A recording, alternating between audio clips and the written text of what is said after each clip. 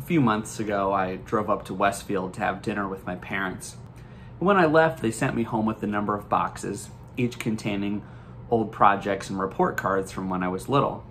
And this was a win-win because my parents got to get boxes out of their garage, and I got to take a fun stroll down memory lane. Well, it turns out that childhood Jay and adulthood Jay are nearly identical. For instance, I found an old project where we had to cut out magazine pictures of objects whose names begin with each letter of the alphabet. 4-year-old Jay chose to incorporate pictures of farm equipment and various agricultural commodities for a number of his letters.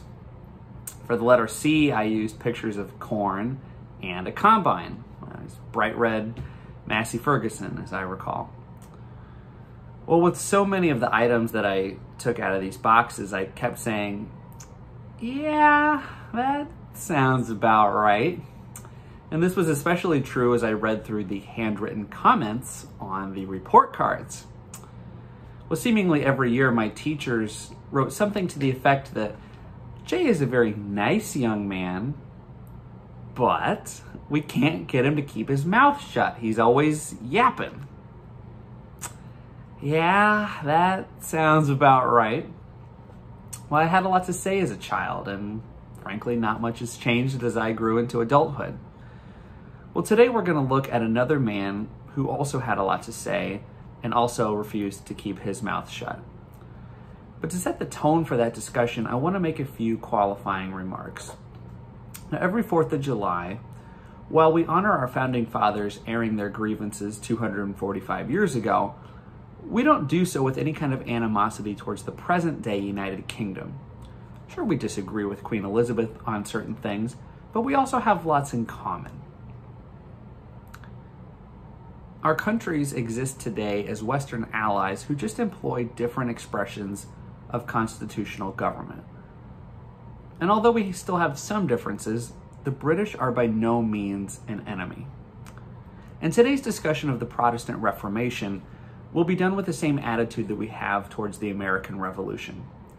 While we honor Martin Luther airing his grievances 500 years ago, we don't do so with any kind of animosity towards the present-day Roman Catholic Church. Sure, we disagree with Pope Francis on certain things, but we also have lots in common.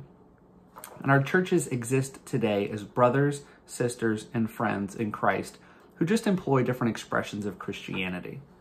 And although we still have some differences, the Roman Catholic Church is by no means an enemy, and I want that very clearly understood. Now, there's no getting around the fact that the Protestant Reformation caused an earth-shattering division in the church. And while some tensions still linger, relations have improved more in the past 50 years than probably at any other time in history. And since the late 1960s, the way that millions of people worldwide experience and understand Christianity has changed, due in large part to events of the Reformation. Worship is conducted in languages spoken by the masses. The Bible is printed in languages spoken by the masses. And it's something that you'll find in people's homes, where it's encouraged to be read and pondered and discussed. And that hasn't always been the case. But more importantly, though, our focus today is on how the Reformation drastically changed the way people understand salvation. Now, any discussion of the Protestant Reformation can start with two Latin words, et and sola. Et means and, sola means alone. Et versus sola, and versus alone. And those two words became the center of debate around how people could be saved and go to heaven. Et versus sola, and versus alone. And that's where we meet Martin Luther, who was a Catholic priest and theology professor in Germany in the early 1500s. And he looked at the way that the church was operating in his day, and something just didn't quite sit right with him. So many aspects of what the church did at that time stemmed from a notion that salvation came through faith in Jesus Christ, et tradition. Remember, et is the Latin word for and. So faith in Jesus Christ and tradition.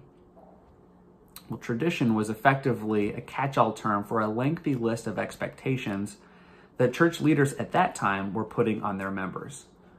So in the early 1500s, it was being taught that salvation came through faith in Jesus Christ and doing good works and attending church regularly and being baptized and confessing your sins to the priest and serving penance and showing reverence to the Virgin Mary and receiving last rites and purchasing indulgences and ad nauseum. Well, between his roles as both a priest and a theology professor, you might say that Martin Luther had read the Bible a few times, and the more he read, or rather the more he pondered about what he read, the more he began to feel that the teachings of the church in his day were deviating from the teachings of the Bible. And he felt that it was getting to a point where these traditions, which derived from the opinions of the Pope and other church leaders, were being treated as equal or arguably greater authority than the authority of Scripture. And in Luther's mind, the more the church leaned on the opinions of its leaders instead of the teachings of the Bible, the more things just seemed a little off.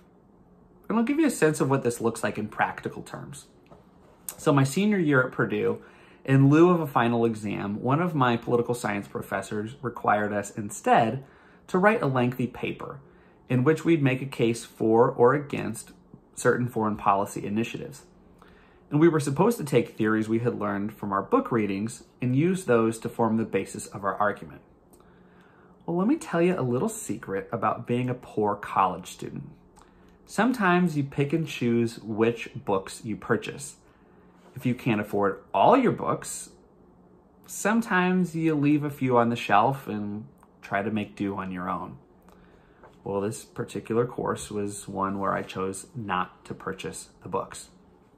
Well, when it came time to write the final paper, I formed my arguments based off of my own personal opinions, not based off of the theories spelled out in the books I had neglected. My professor gave me a B on the paper, and he said, "Mr. Wood, your arguments are interesting, but they're just a collection of your own personal thoughts, not backed by the theories taught in our course readings." Well, in much the same way that my political science professor took issue with the message of that paper being a collection of my personal thoughts, not backed by the authority of college books, Martin Luther, the theology professor, took issue with the message of the church in his day being a collection of the Pope and other church leaders' personal thoughts, not backed by the authority of Scripture. Well, looking at the state of the church at that time, Professor Luther probably sounded a lot like the guy who taught my class, pointing out that these traditions are interesting, but they're a collection of personal thoughts, not backed by the theories of the book we are reading. Well, remember one of those Latin words I mentioned earlier, sola, which means alone? Well, Luther's efforts to reform the church are summed up in 5 solas. Sola scriptura, Scripture alone; sola gratia, grace alone; sola fide, faith alone; solus Christus, Christ alone; and soli Deo gloria, the glory of God alone. And to understand Martin Luther, I think it helps to go in that order, because the beginning of his argument is that when it comes to the question of how people can be saved and go to heaven, we should not rely on Scripture and the opinions of church leaders. We should be relying on Scripture alone. Well, the church at that time was relying on Scripture et Scripture and Martin Luther said no. On this central question of salvation, we should be relying on sola scriptura, the authority and sufficiency of Scripture alone. Well, with Scripture as our foundation, we can then understand sola gratia, grace alone, because Scripture alone assures us that we are saved by grace alone.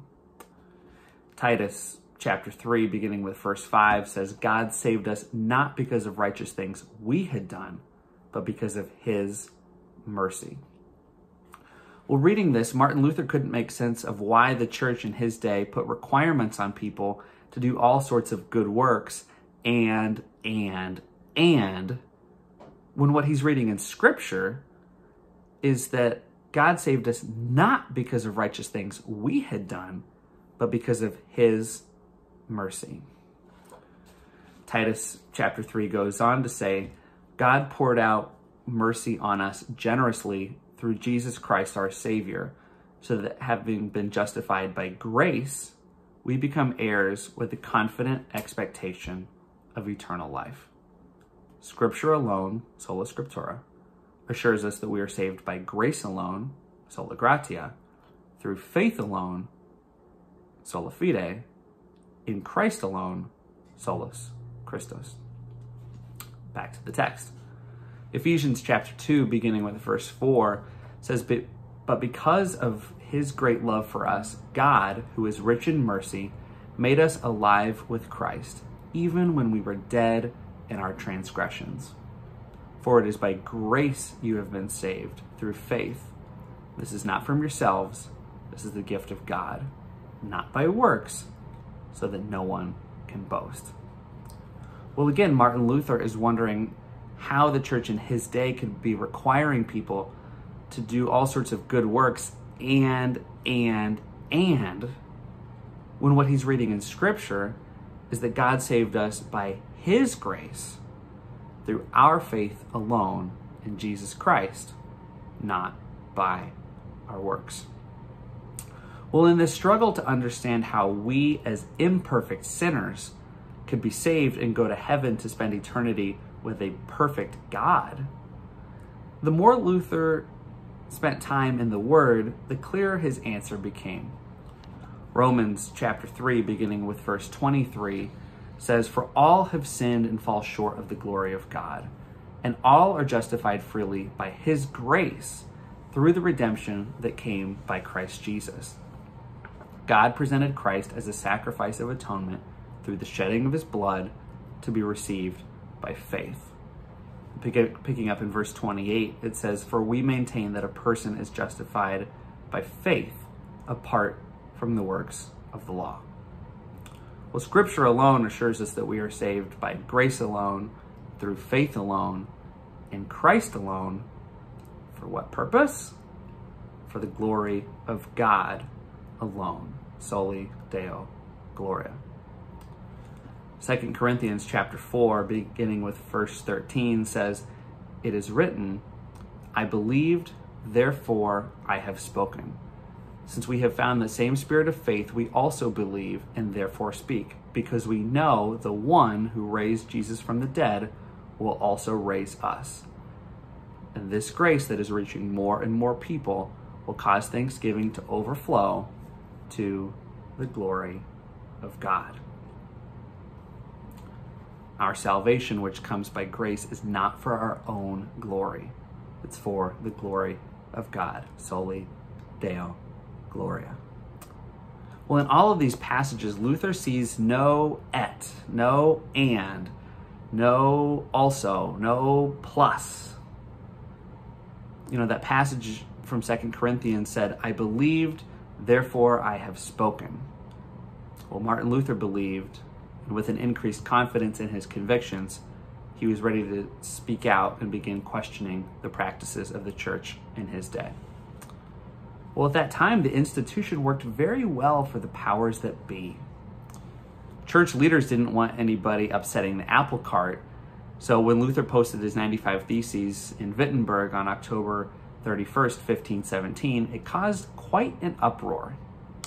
And to get a sense of the repercussions, picture this. Suppose I walk into Honey Creek United Methodist Church one day and I start smashing the pews with a sledgehammer. Well, Reverend Bohall and the administrative council might ask me to leave and never come back. The church might decide that I'm a dangerous man, but their decision would be separate from that of, let's say, Sheriff Burgess, who might determine that I'm a bad guy in the eyes of Johnson County.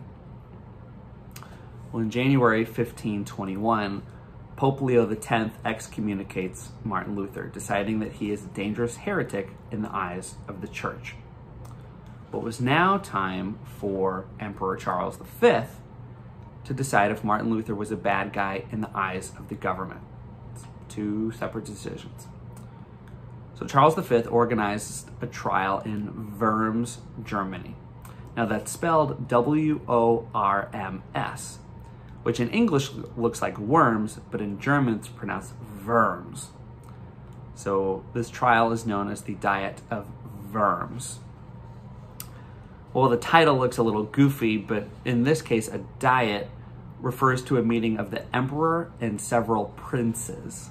So we aren't talking about ordering a box of low-calorie earthworms from Jenny Craig. We're talking about a meeting of government officials in Worms, Germany. Well, Martin Luther expects this trial to be an opportunity for some dialogue about his beliefs. But instead, on April 17th, 1521, Charles V points to a stack of Luther's writings and asks, "Are you the author of these books?" "Yes." "Will you recant everything that you've written here?"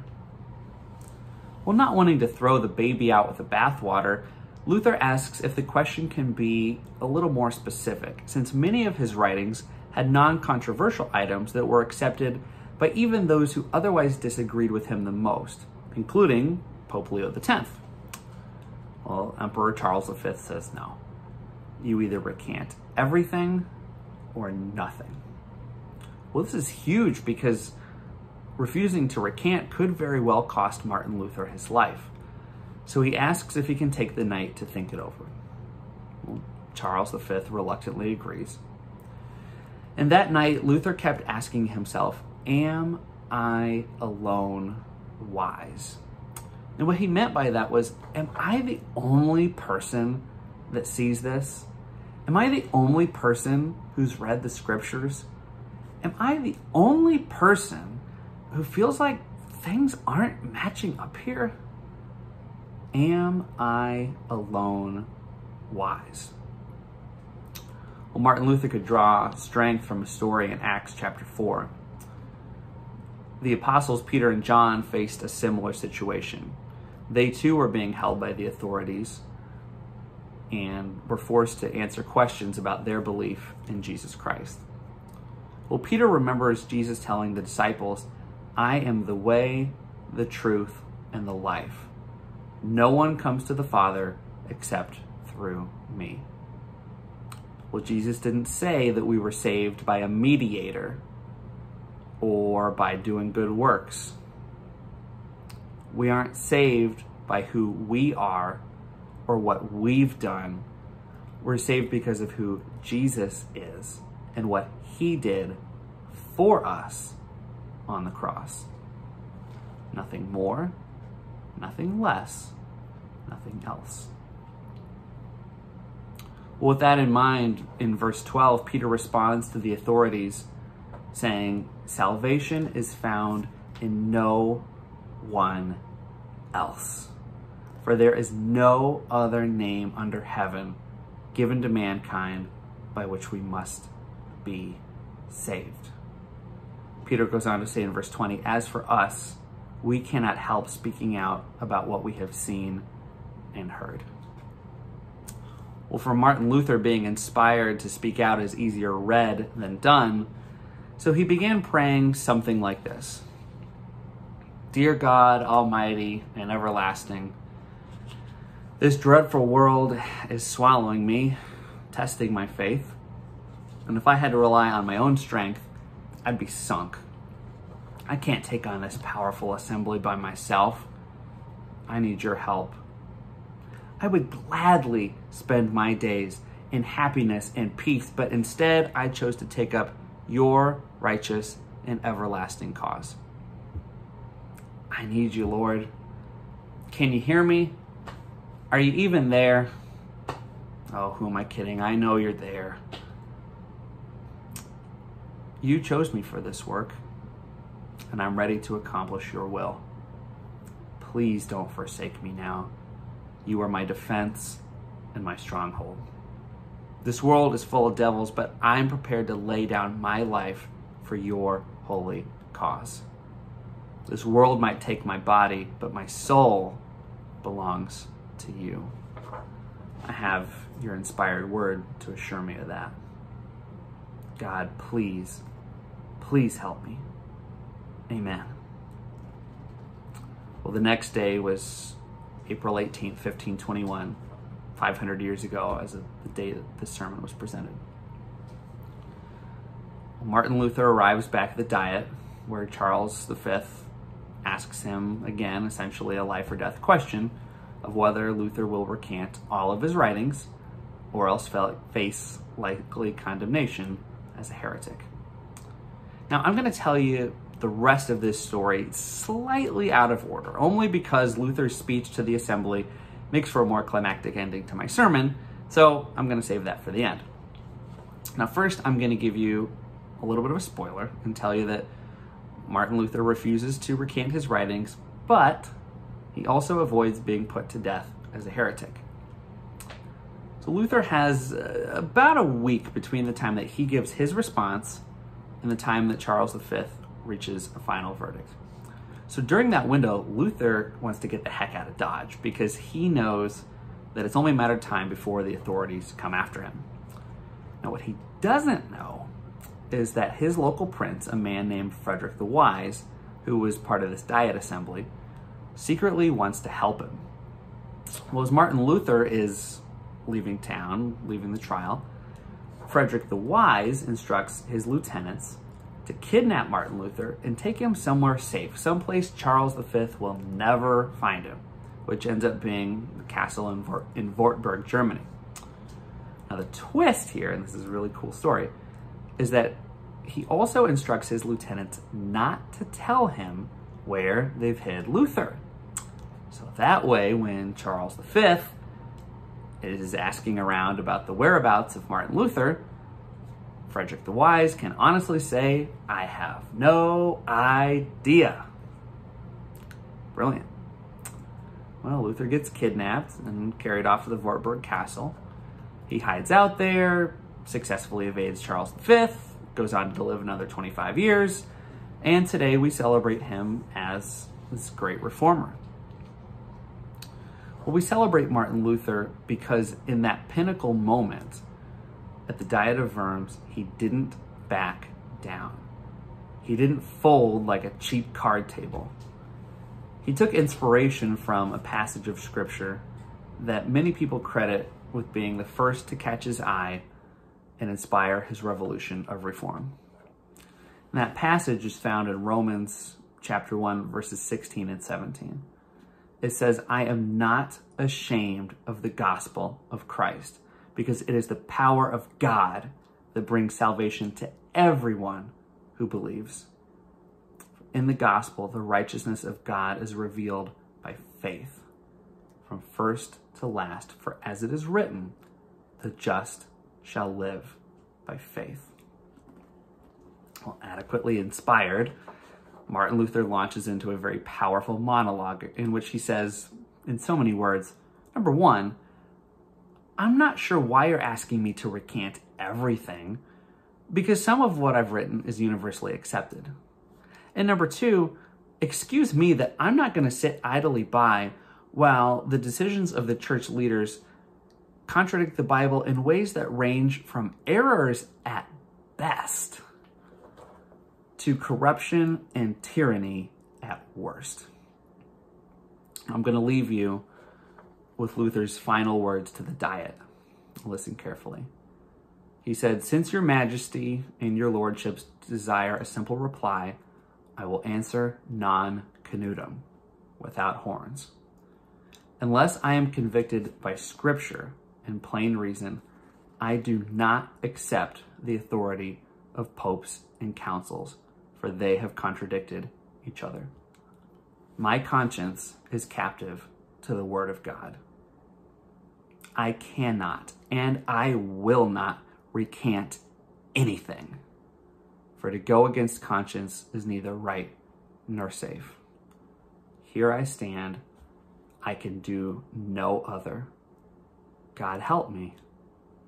Amen.